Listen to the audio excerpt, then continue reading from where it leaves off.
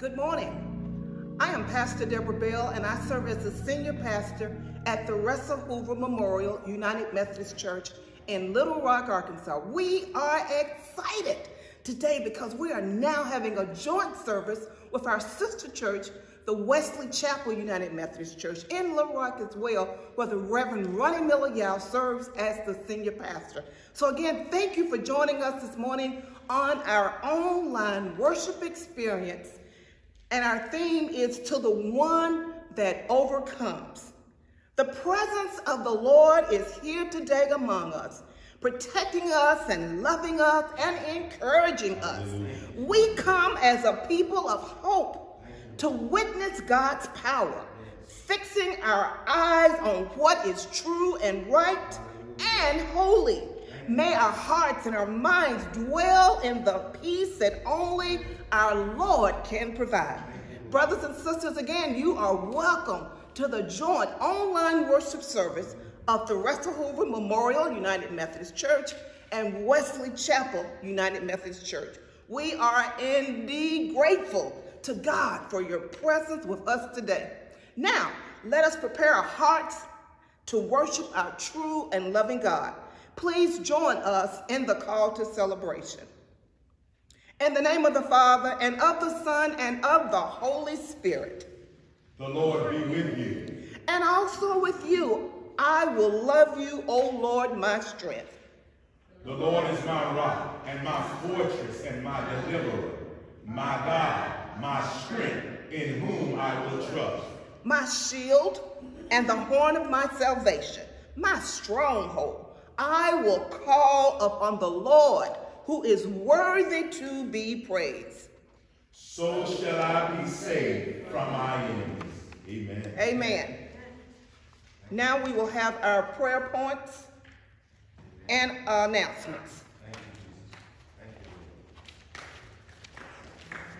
Brothers and sisters, we greet you in the holy name of Christ. My name is Ronnie Miller-Yow. I have the privilege to serve as the pastor of Wesley Chapel United Methodist Church, and it's good for us to be here today and to share this experience with the Hoover Memorial United Methodist Church. It is good to be here. Brothers and sisters, at this time, I wish I extended you the opportunity to type in your prayer concerns. If there are prayer concerns, want to lift up both churches, want to lift up the Hoover Church, want to lift up the Wesley Church, want to lift those that are on our collective prayer list, those that are sick and shut in, and those that just have struggled with just managing and navigating through this COVID experience. We believe God is able, and as our theme suggests today, we are overcomers. We are indeed overcomers. Let us now be in the spirit of prayer. Gracious God, we come to you with humble hearts and bowed heads before your throne of grace. We come praising you because you are worthy to be praised.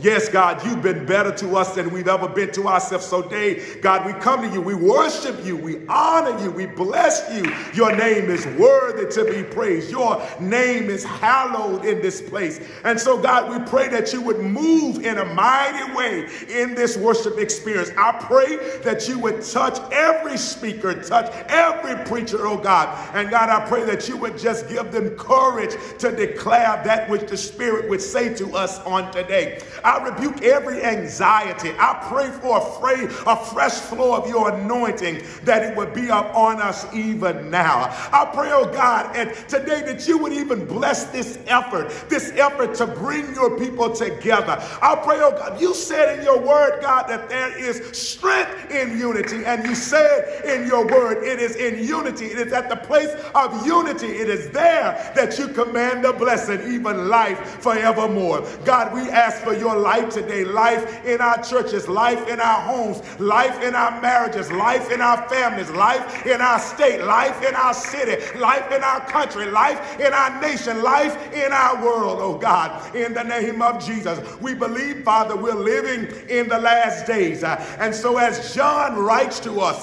and as the people of God declare unto us today, we pray, oh God, that you would give us muster strength, not to give in or give way to the tactics of the devil, but that we would overcome, because greater is he that is in us than he that is in the world. God, as we gather with us, and don't let us leave the same way we entered the room. It's in Jesus' name we pray, and the people of God said together, amen, amen, amen.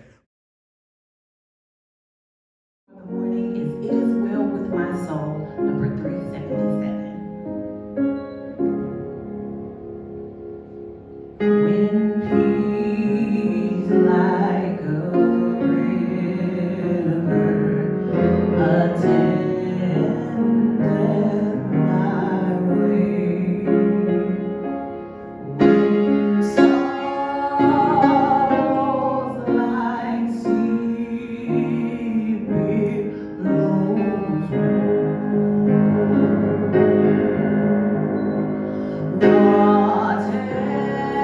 whatever my lot thou hast taught me to say, it is well, it is well with my soul. It is well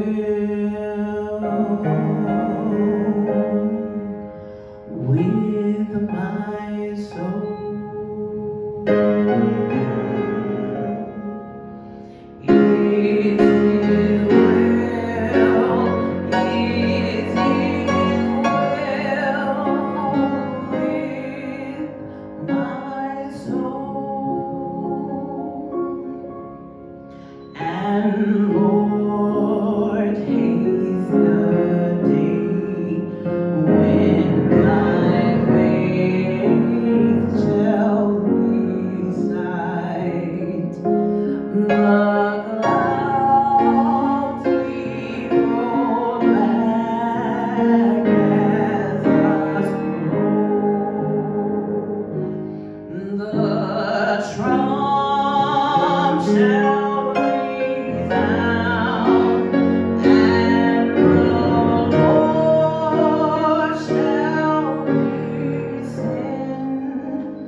Even so, it is well with my soul. It is well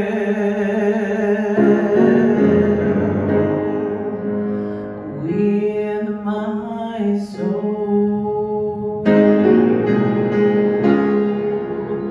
It is well, it is well with my soul.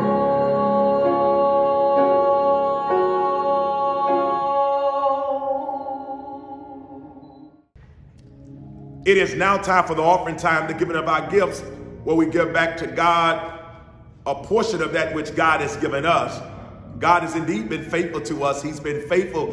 Oh my God, he's been faithful. And all he asks, all he asks is for a dime out of a dollar. Listen, I'm not going to ask you what I always ask. Isn't God worth a dime out of a dollar? Oh my God, Minister Washington always brings to the Wesley Church these words found in Malachi. He always jumps in front of the congregation. He says these words. He says, will a man rob God? And I remind him, yes, and women will too.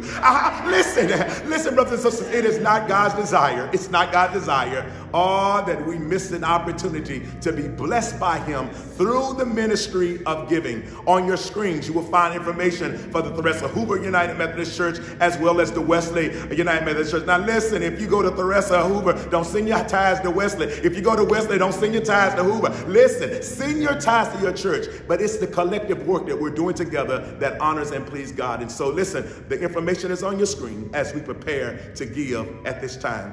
Let us pray. Gracious God, you are a great God, and the truth be told, you've been good to us. Help us, oh God, not to be selfish, but help us to freely and willingly share with you, to share with the church a portion of that which God has given us for the building up of the body of Christ. We pray that as we give, that these offerings would touch those that are hurting. We pray that as we give, that these offerings would touch those that need to feel the presence of a living God. We pray, oh God, that as we give today, that God, the presence of God, will be felt throughout the world. It's in Jesus' name we pray. And the people of God said together, amen. Praise God from whom all blessings flow. Praise Him, all creatures here below. Praise Him above the heavenly host. Praise Father, Son, and Holy Ghost.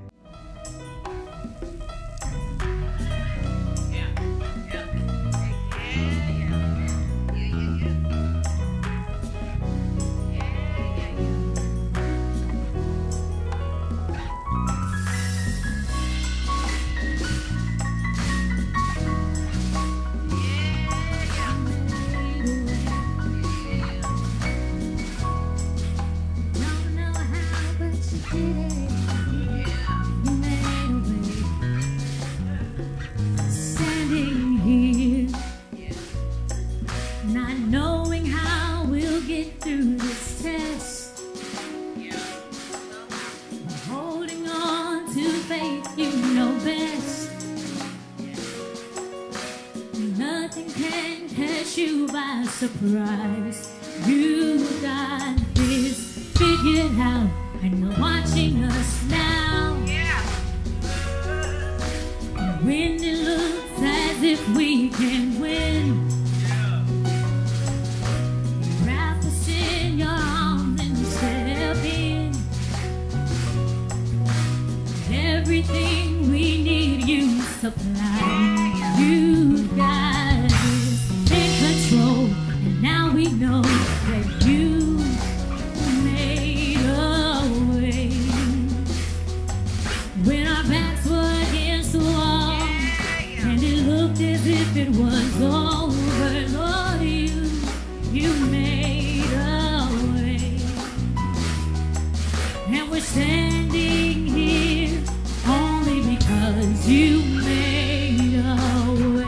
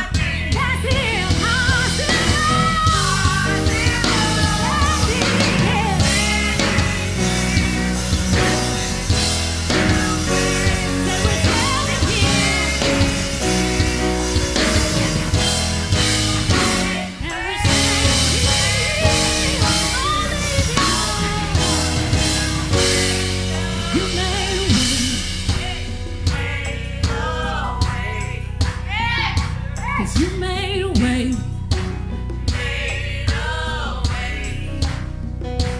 You made a way.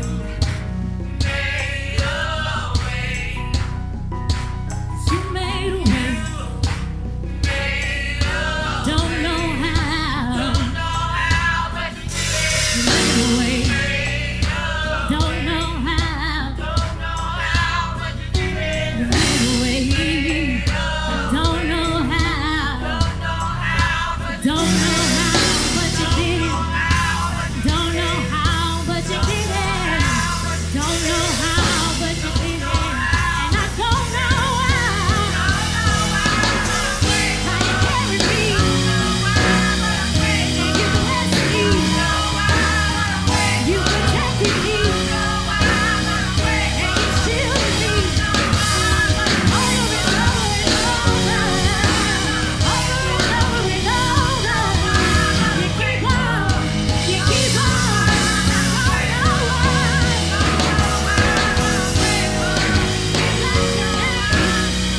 And we give you praise.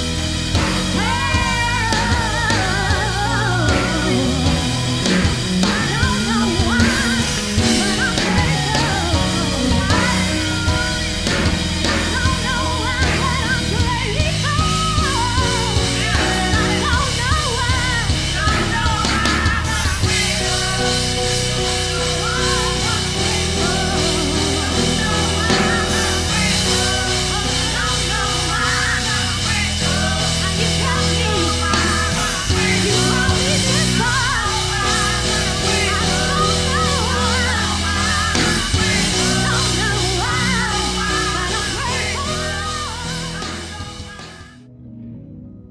Well, you're in for a treat.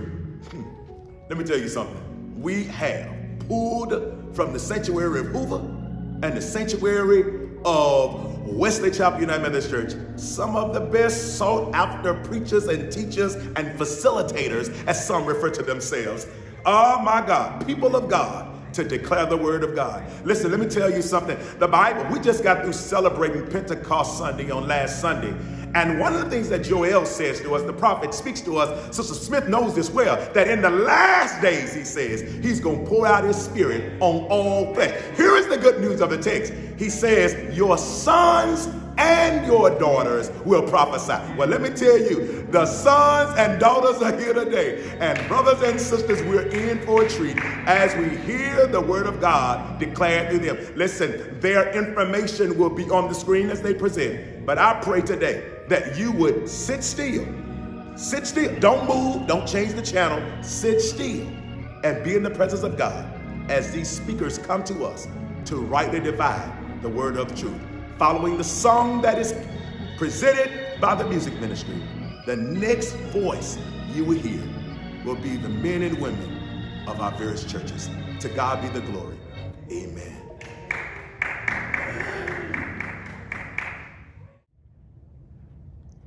Good morning. Morning.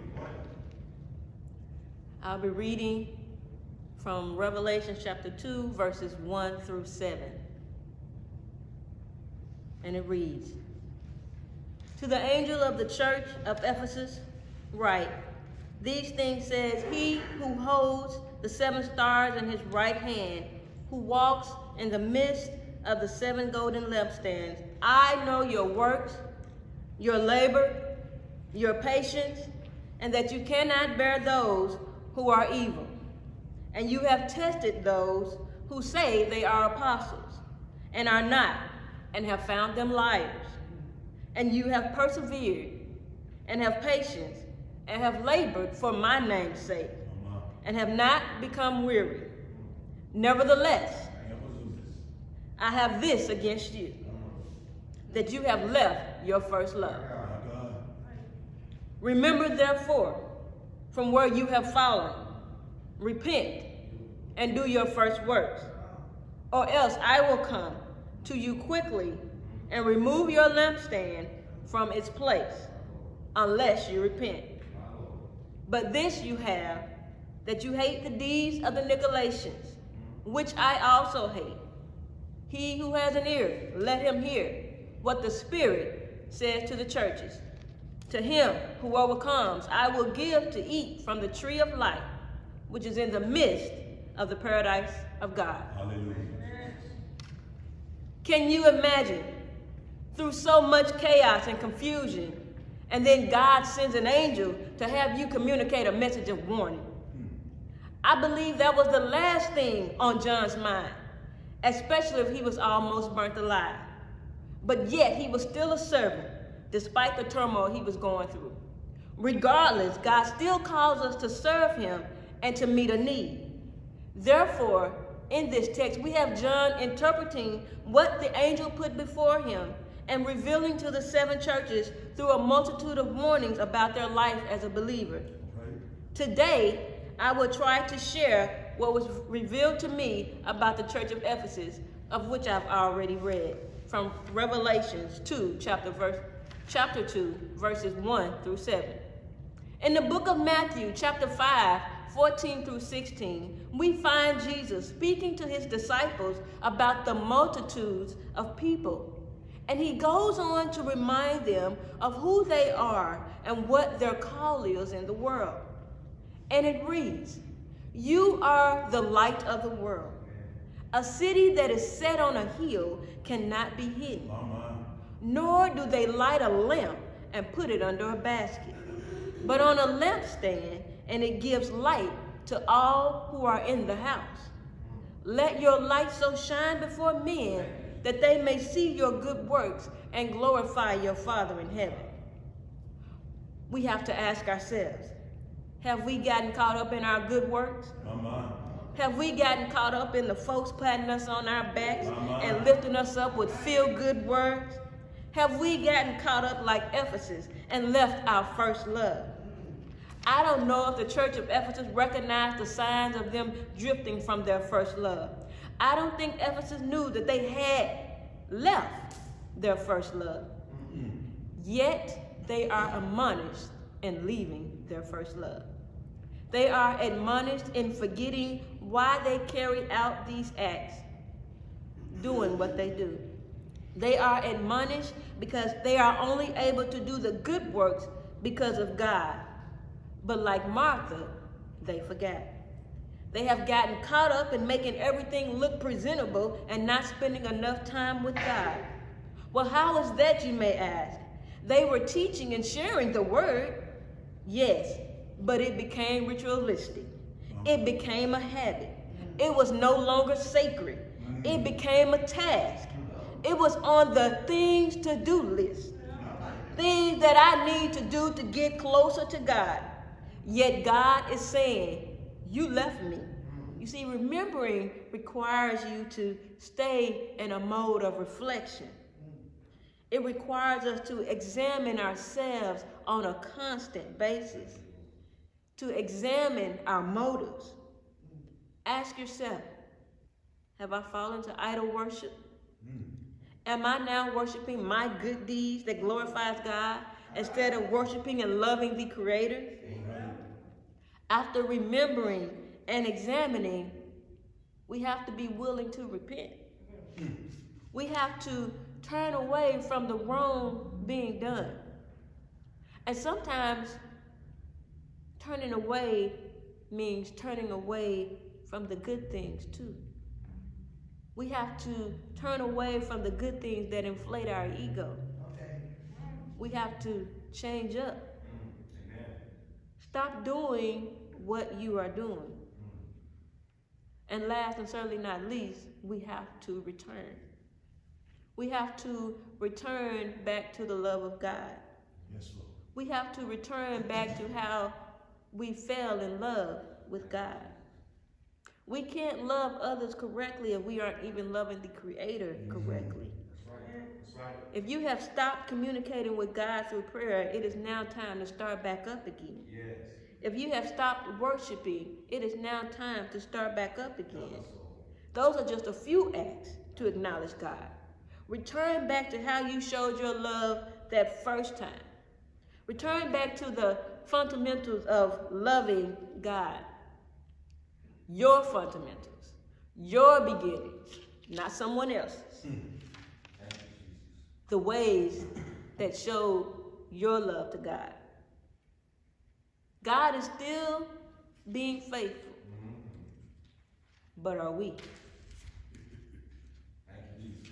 Dear God, help us be faithful in loving you back. And help us turn back to loving you first versus our good deeds. Amen.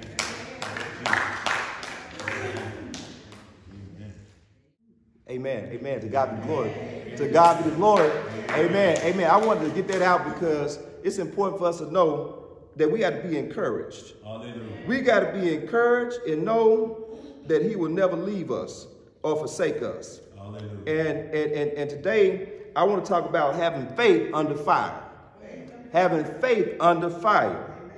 Let us pray. Father God, we thank you right now for this time to share. God, I'm asking right now that you help me to decrease and you increase. God, give me what to say and how to say it. In the name of Jesus, prepare the hearts and minds of your people, oh God. And Lord, let the word fall on good ground, oh God. Take root and grow. In the name of Jesus, we pray. You said one man plant a seed, another man waters the seed, but you're going to get an increase. And God, we believe it in Jesus' name. We pray and we ask this blessing. We thank God. Amen, amen, and amen. Amen. I give it unto God today who was ahead of my life, giving unto the pastors and all the saints of God that's here on today. And it's a blessing to be before you on today. Amen. It's a blessing to be able to share. It's a blessing to be in the knowledge of God. So I give it unto God today for another chance for life, health, and strength, the use of the activity of my limbs. And I thank him right now for another day and another opportunity to get it right. Amen. You all pray my strength. There's a saying that says, I might not have $1 million in the bank, but I'm rich.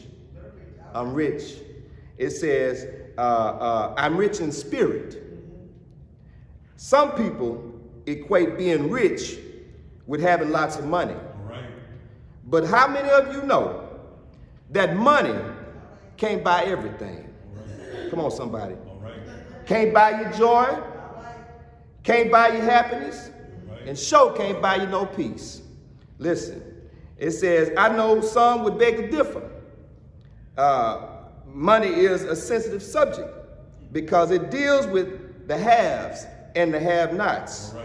It's often tied to race, religion, and relationships and the like. However, it is vitally important for the believer to know and understand that money ain't everything. And that we have treasures, and those treasures we can find only in Christ Jesus. Listen, the late Sam Walton, the founder of Walmart, said on his deathbed that he would give all the money he had just to have more time on the earth. Saints, as long as we have life, we have a chance and an opportunity to show and prove, thank you, Jesus, our love for God and not this world.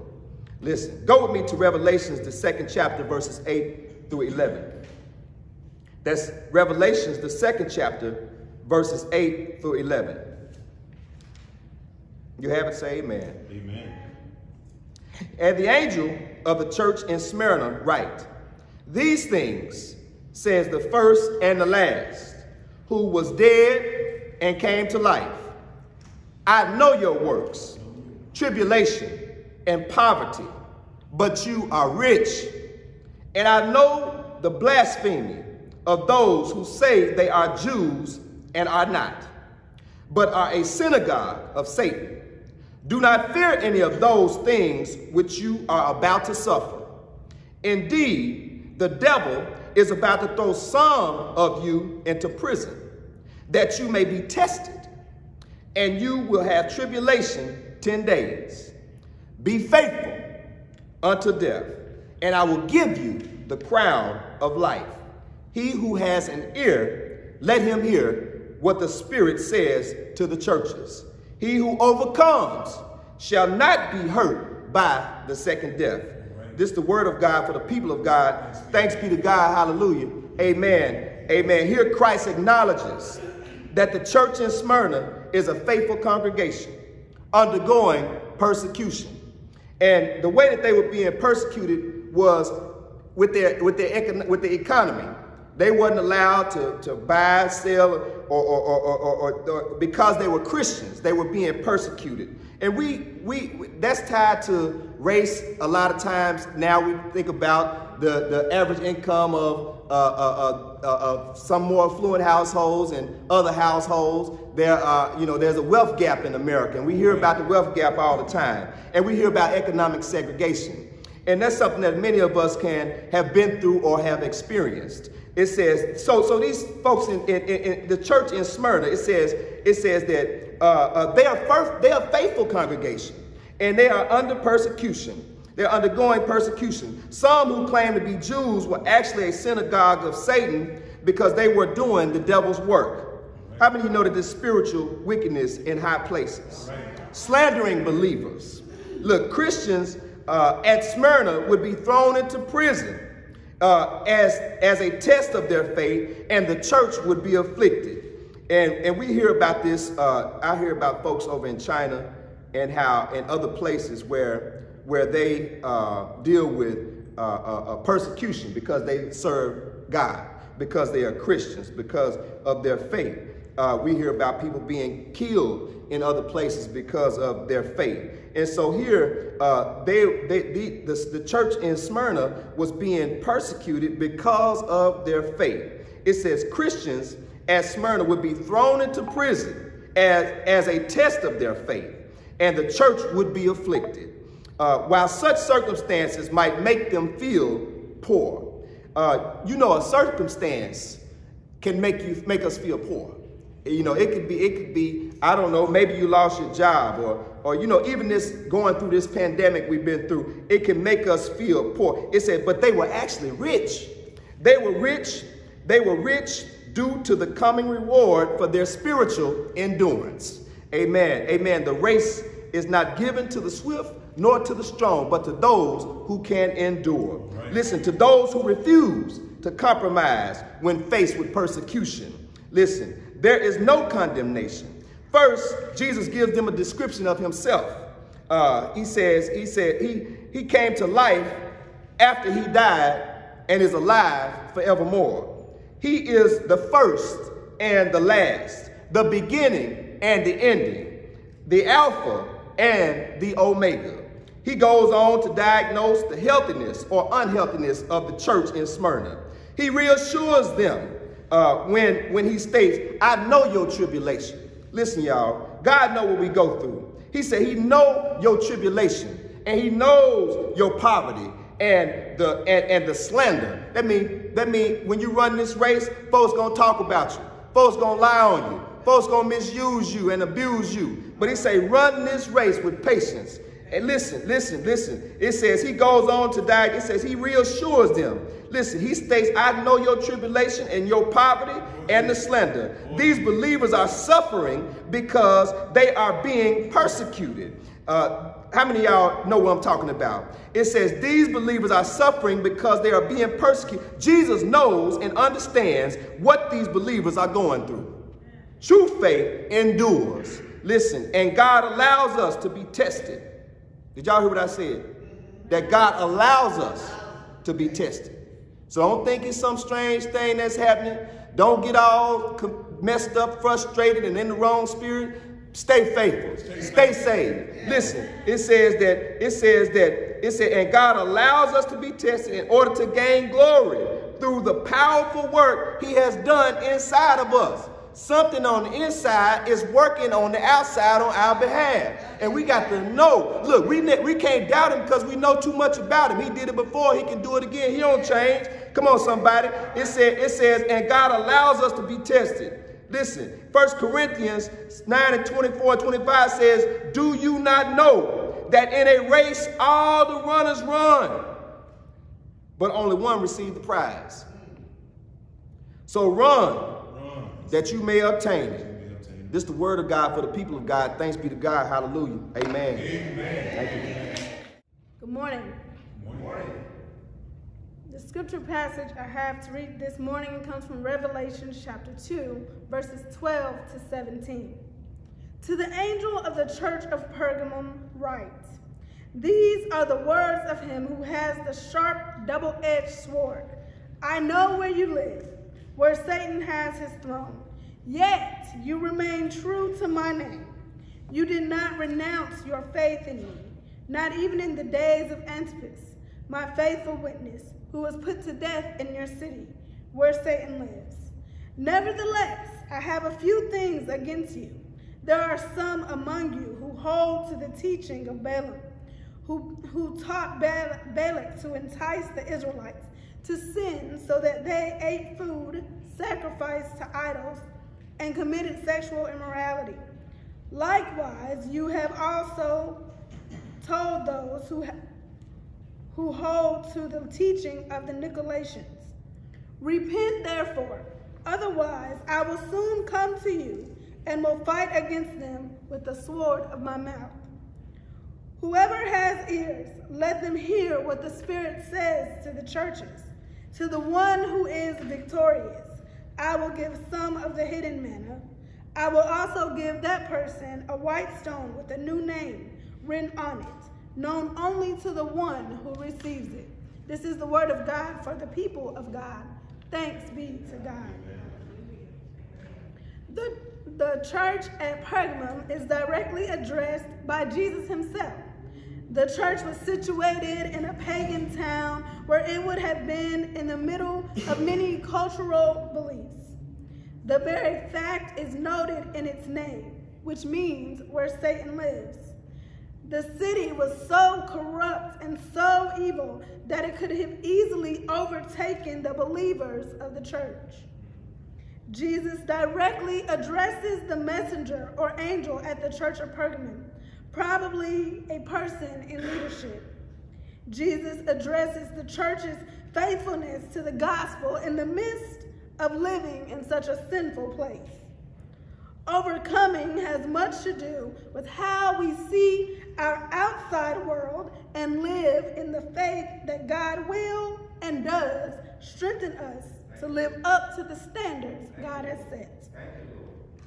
The church at Pergamum was not all together, however. Jesus said to the messenger that he recognized that the church had become entrenched in the society and the cultural norms surrounding them.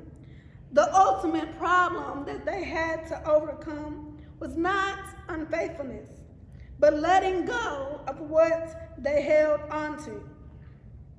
Nevertheless, I have a few things against you.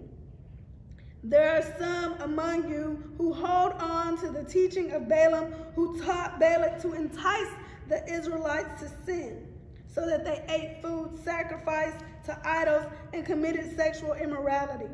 Likewise, you also have those who hold on to those teachings. Soon I will come to you and will fight against them with the sword of my mouth.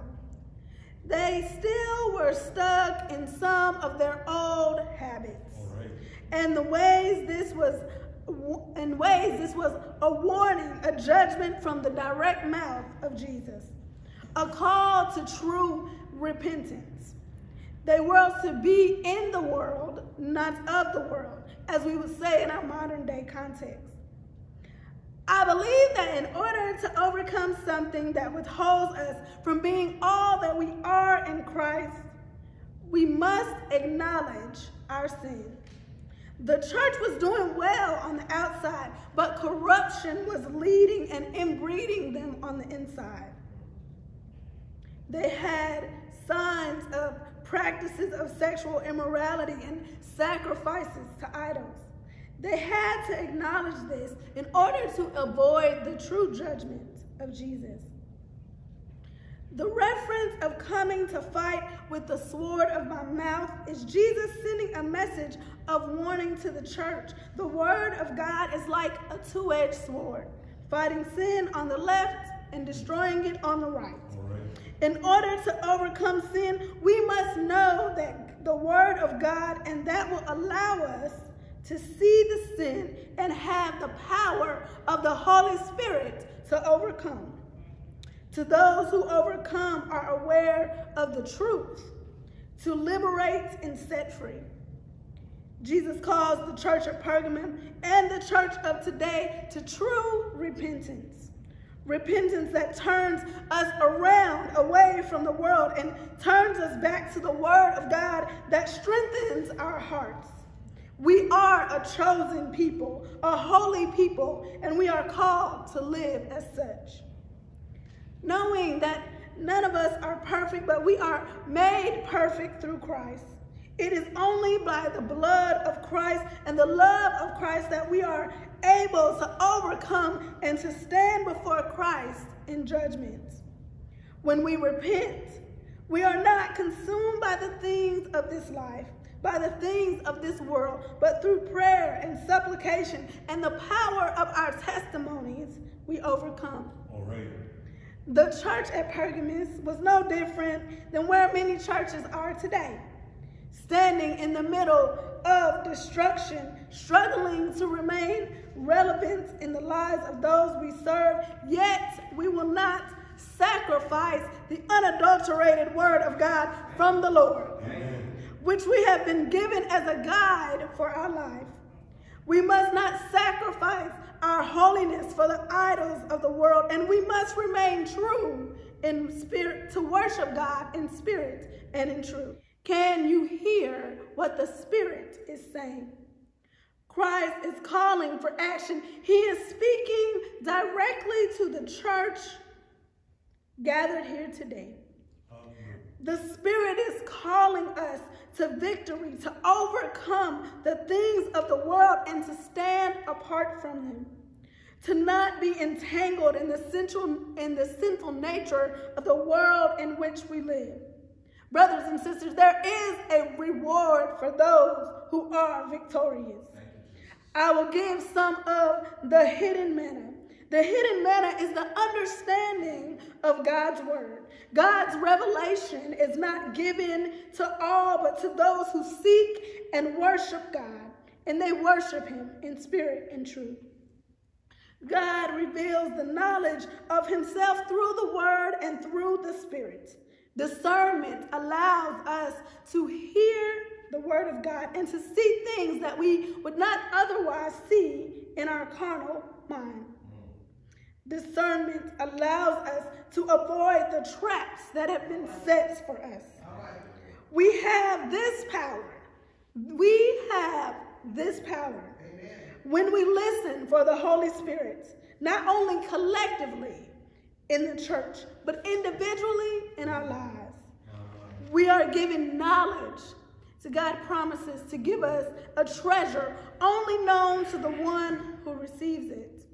We are unique to God, yet we are called to stand in unity together as the church against the evils of a sinful world. The sins that were pointed out in the church of Pergamum were no different than what we see on today. Some of these things are rampant in the church and in the world, and we are able to overcome them through the hearing of the word of God and the doing of what it says to do. As we testify to what the Spirit has to say, let us stand together as one body. Let us acknowledge the sin that we see. Let us glorify the one and true God who is able to bring judgment and redemption. And let us hear what the Spirit is saying on today. This is the word of God for the people of God. Thanks be to God. Amen. Amen. Let us turn to Revelations, the 3rd chapter, verses 1 through 6. To the angel of the church in Sardis write, these are the words of him who holds the 7 spirits of God and the 7 stars. I know your deeds. You have a reputation of being alive, but you are dead. Wake up, strengthen what remains and is about to die, for I have found your deeds unfinished in the sight of my God. Remember, therefore, what you have received and heard. Hold it fast and repent. But if you do not wake up, I will come like a thief, and you will not know what time I will come to you. Yet you have few people in Sardis who have not soiled their clothes. They will walk with me dressed in white, for they are worthy. The one who is victorious will, like them, be dressed in white. I will never blot out the name of that person from the book of life, but will acknowledge that name before my Father and his angels.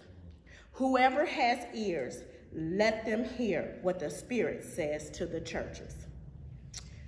Dear Heavenly Father, I just ask right now that you remove this servant, that you be lifted.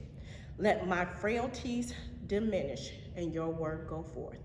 In your Son, Jesus' name, amen. Amen. The House of Sardis. I can remember a show that used to come on back in the late 60s, early 70s. That was a sci-fi show that was set in outer space. And one of the characters' main tagline was, "Warning, warning, Will Robinson, warning, Will Robinson, danger, danger." I hear the voice of Christ saying, not only to the house of Sardis, but to today's church, warning my children, your pride and haughtiness brings destruction. Wow. Sardis was the capital of the ancient kingdom of Lydia, one of the most important cities of the Persian Empire. Its importance was due first to its military strength, second to the situation on the important highway leading from the interior to the Aegean coast, and thirdly to its commanding the broad and fertile plains of Hermes. The story of the church of Sardis is the saddest of all the 7 churches. It's the story of tremendous pride, as well as illustration of how pride goeth before destruction and a haughty spirit before the fall. That's Proverbs, the 16th chapter and the 18th verse. It stands as a warning to those who think they can stand before God dressed only in their righteousness. 1 Corinthians, the 10th chapter, verse 12. The church of Sardis boasted in its life. Its reputation in the community shouted clearly and unequivocally that it was alive. But in reality, this church was dead. So Christ wrote in verse 1, however, the fact that he wrote to the church suggested that he deliberately exaggerated its death to emphasize its precarious condition and the genuine danger of impending death. If it were dead, there would have been no point in writing it. Verse 4 and 5 also shows that the language here is hyperbole. Point 1, we see the house of Sardis is a dead church. Christ said to the church at Sardis, I know thy works. He has said the same thing to each of the 4 churches that we've considered thus far. In these earlier instances, he meant, I know the works and I'm pleased with them. But here, the meaning is precisely the opposite. The end of verse 2 says, for I have not found thy works perfect before God.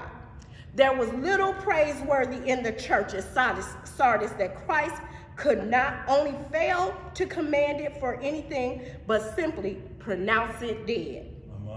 It had become stagnated, apathetic, and lethargic in its service to Jesus Christ. As a result, no longer deserved the reputation that it had enjoyed in previous years. The church at Sardis didn't suffer from the same problems plaguing Ephesus and Smyrna and Pergus and Thyatira. These other churches were communities that were actively hostile to the truth. All of them were challenged to one degree or another with false doctrine. But Sardis, the city, and the church enjoyed relatively peace. I want to pose this question to you today. Could the church of Sardis be revived again? The hope of resurrection had not been wholly extinguished. To the dead church of Sardis, Christ gave 5 commands. In verse 2 and 3, he commanded the people to be watchful, strengthen the remaining things, remember what they had received and heard, hold fast to those things, and last but most important, repent.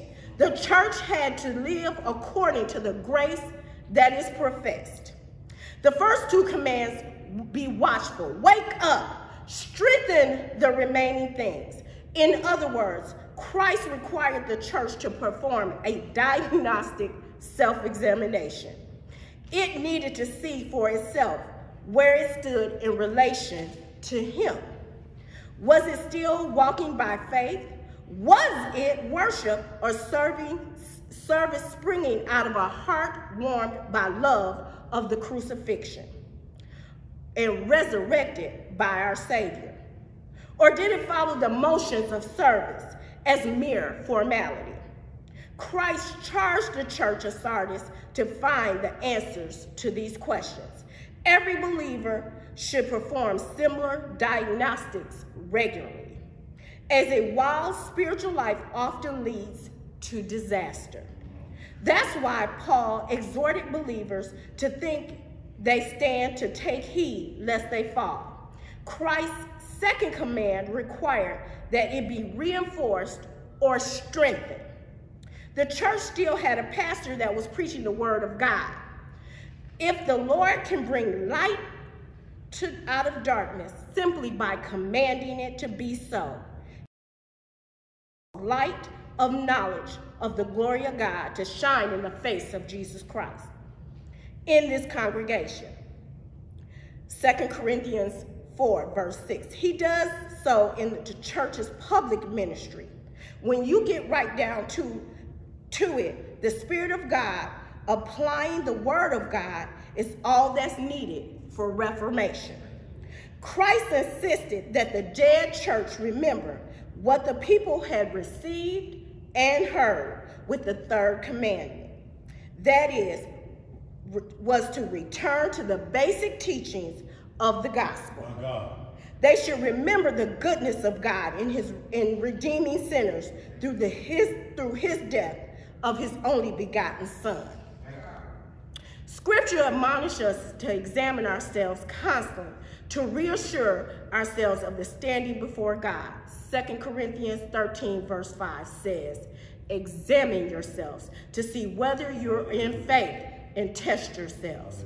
Do you not realize that Christ Jesus in you, unless, of course, you fail the test? Let us never presume that we have satisfactoriness in ourselves, but let us always find acceptability in Christ alone. He will uphold those who seek his grace and mercy through his shed blood. Paul wrote to the church in Philippi to describe the attitude and service that will protect a church from becoming like the house of Sardis. He wrote, therefore, my dear friends, as you have always obeyed, not only in my presence, but now much more in my absence, continue to work out your salvation with fear and trembling. Verse 13 says, for it is God who works in you to will and to act in order to fulfill his good purpose. Philippians, the 2nd chapter, verses 12 and 13. The danger of neglecting our spiritual life is that we may never return to it. May God himself keep us from that effort, that we might overcome, not through our works, but the grace he has for us. The word of God for the people of God. Thanks be to God. Hallelujah. Amen. This is the day that the Lord has made, and I will rejoice and be glad in it. All right. There is a song, I wish I had the courage of Brother Arlo and could sing like Pastor Yow, but there is a song by Albertina Walker, and I encourage you to look this song up. And in this song she says, in times like these, we need a Savior. And in times like these, We need the Bible. But she goes on to say, in times like these, we need a revival. So, my topic today is the letter to Laodicea. Oh my God. You know I love my pastor. I do. I tell the world I love Pastor Yow. He has a tendency to give me tough subjects. And I appreciate that because it makes me study. It makes me read my Bible. It makes me ask the Holy Spirit to give me the discernment of this word. How do I apply this to my life? How do I share it with people he has assigned me to teach? Amen. How do we apply this word to our everyday lives? The letter to Laodicea.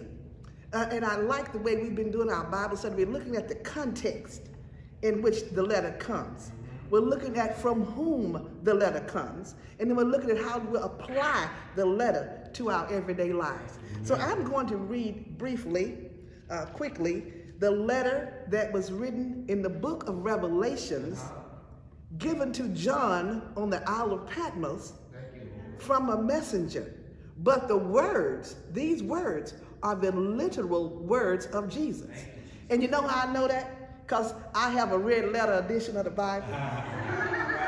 And in the red letter edition, it lets you know that those words in the Bible that are read are directly from the mouth of God. Amen. The second thing about this read, and Pastor reminded me that last Sunday, we're talking about last Sunday, the day of Pentecost, there was a fire that came, and that fire is symbolized by red.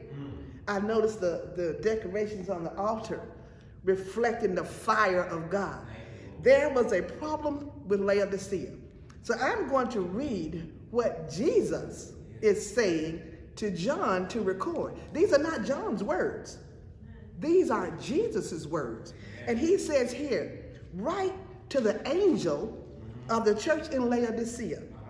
Thus says the Amen. We're going to talk later about who the Amen is. The faithful and true witness, the originator of God's creation. I know your works. That you are neither cold nor hot. I wish that you were cold or hot. So because you are lukewarm and neither hot nor cold, I am going to vomit you out of my mouth. For you say, you, the people, I'm rich. I have become wealthy and need nothing. And you don't realize that you are wretched, pitiful, poor, blind, and naked. I advise you to buy from me gold refined in the fire, so that you may be rich, white clothes, so that you may be dressed, and your shameful nakedness not be exposed, and ointment to spread on your eyes, so that you may see. As many as I love, I rebuke and discipline. So be jealous and repent. See, I stand at the door and knock. If anyone hears my voice and opens the door, I will come into him and eat with him and he with me. Who the one who conquers, I will give the right to sit with me on my throne, just as I also conquered and sat down with my Father on his throne. Let anyone who has ears to hear listen to what the Spirit says to the church. And it ends, thanks be to God. Now, I want to go back over just for a moment and remind you that this is Jesus, the Son of God, who is recognized by God as holy. God says Jesus is holy. We don't have a voice in that opinion. God said, this is my beloved Son. Listen to him. Don't listen to me. I've already asked the Holy Spirit to speak through me. Because sometimes I get caught up in me. But when I let the Holy Spirit have rule and dominion over whatever I say, then the words, trust me, are coming not from me, but from him. So he is warning us. He is God, our Father. And just as some of you are parents, some of you are children of parents who have said to you, because I love you, I have to discipline you. Sometimes, and I tease my pastor because he messes with me. I said, I'm going to get the switch. But sometimes parents, you have to get not necessarily a physical switch, but you have to let your children know when they are out of order. And it's amazing. I was talking to my daughter who now has a grandson, and she says he is so mischievous, but he knows when he is doing something wrong. As a child, he knows when he is doing something wrong. You don't have to tell him it's wrong. He knows, and he will test you to see if you're watching him and his behavior. And you've seen children, they tip and they look back at you when they're doing something that's out of order, and they touch it and they look to see what you're going to do. And they go a little further and they see how much you're going to do. So we have in the church here in Laodicea decided that we no longer need direction and correction from God. Because why? We're wealthy. We're rich. We're comfortable. I thought about these words of putting me kind of ancient, but they're words like lackadaisical. They're complacent. They're comfortable. So they're enjoying their riches now. And they go to church and it forbid God for them to have to say amen. Don't even think about getting up shouting. Don't even think about running around the church, Pastor Bell. I'm going to single her out because she said one day she wanted to run. But what they have become is very comfortable in their wealth, in their attitude, so they don't feel like they need to do anything more. Now, the scripture tells us that we are not saved by our works. We're saved by grace, through faith, lest any man should boast. However, James tells us we're not saved by our works, but if we are saved, we will work. Amen? So here we have a group of people who are so satisfied in their lives and where they are that they don't feel like they need to do anything other than go to church on Sunday, maybe or maybe not give tithes and offerings. Some do, some don't. And then they go home. And that's the end of it until the next Sunday. But in the meantime, what are they doing for God? Where is the witness? Where is the defense of the faith? When someone approaches you, what is your response? Do you simply say, oh, well, that's them over there? You know, we don't do that in our church. We don't, Pastor, I think he said, roll on the floor, holy rollers. Well, maybe not rolling on the floor, but you could kind of pat your hands every now and then. You could say an amen every now and then. But they're saying here that they are so comfortable in who they are that they no longer feel the need to express any other appreciation to God. When you love someone, you give them praise, you give them hugs, you give them love. We are to epitomize God's move in the earth by being an example to those who are not, quote unquote, where we are, or where we think we are. He goes on to tell them here that he knows their works. They are neither hot nor cold. You got to get into the word. You got to study the word, and it's upon the word that you build your faith. The word tells us that Jesus is the author and the finisher of our faith. But you cannot contact him if you have not built a groundwork for that contact. Here he's saying he will give you an opportunity if you will simply listen. And I like my mother, and I talk about her all the time. She would give us instructions about what we need to do while she's away from home and even while she's at home. And then she'll say, after she has given us instructions, did you hear me? Well, she knew I heard her because I heard her talking. But what she meant was, are you listening and do you intend to obey my instructions? And you have to give her some kind of symbolism back to say, yes, Mama, I heard you and I'm going to do it. The charge here today is let anyone who has ears to hear, listen. Hear, listen. How would he have those two words together? Hear, listen. If he's saying it and your audible voice, your audible ears hear it, then the listen must mean something more, right? Listen has an implication to it, that you are going to act on what you heard, right? So here he says, then he says, what the Spirit says to the church, not some something told me or I had a feeling. We have to give honor where honor is due. The Holy Spirit communes with us. He will invade your thoughts if you allow him. If you allow the Holy Spirit, he will guide you. He will direct you. I like that scripture that says, trust the Lord with all of your heart and lean not to your own understanding, but in all of your ways acknowledge him, and he will direct your path. There is a word to us today. When you hear the word of God, do not harden your heart. Break up the fallow ground so that you can establish the righteousness of Christ in your life. Jesus is giving the church at Laodicea instructions. Now here's the thing. Everybody in the church of Laodicea is a believer, supposedly. But if there is a belief, then it should be followed with some action. It's not good enough to say, I believe, and that settles it. No, I believe, and thus I will do what the Lord says. And then it's settled. But until you activate the word of God in your life, you are like some nasty lukewarm coffee or some warm stale water. Can you understand why Jesus would spew it out of his mouth? I love the word of God because it gives me an unction every day to get up and see, what can I do today with my life to give God the glory? Now, I know some of us want a little bit of glory for ourselves, and we have complacently said, well, to God be the glory. No, no. You have to activate the word. You have to activate when you give God the glory.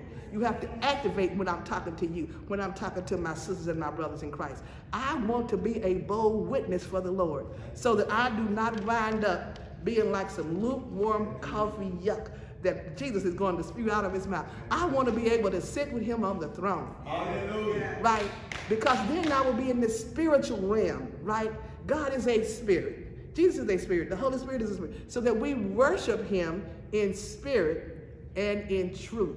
And I thank God for this word today. I thank God that there are 3 things that he has asked me to leave you with. These things are, and some mentioned them earlier, self-reliance. Means that you are doing some self-examination. You cannot rely on what you don't believe. Self-righteousness. You have no righteousness but the righteousness of Christ, because we all have been in sin. And the word of God tells us here, we contend in sin that God grace may abound, God forbid. Then the last one is we have to remove ourselves from spiritual indifference, that we no longer feel like we need a movement of the Holy Ghost. I want to thank you for listening. I hope that the word of God has touched your heart. And I ask you to continue to pray for us, pray for this church, pray for the world, pray for all of those who are suffering right now. And I leave these words with you in the name of Jesus. Amen. Amen. Amen. Oh my, what Holy Ghost filled, spirited, 5 awesome lay people who have brought us a mighty. Could you not feel their spirits in all that they shared? So now that you have heard from them, you know, Miller-Yow said, I want y'all to preach. Well, guess what? They kept saying, no, we're going to speak. Each one of you all preach. So we want to praise God that they have done an amazing job bringing us the word today. Now, we realize that there are 7 churches, but we today shared with you 5 churches. And every one of those churches was a chance to learn about the history. But there is only one church, amen? Amen? Amen. So this morning we want to, again, thank you for joining us. And now this is the time for the invitation. So our theme is to be an overcomer.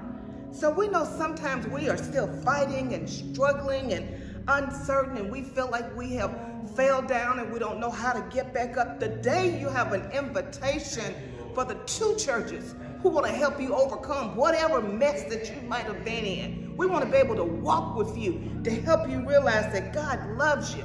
Sometimes we hit the bottom and you don't have anybody to stand with you, help pull you up. We want to reach our hands to you and bring you under the fold of God to one church that knows how to love you unconditionally.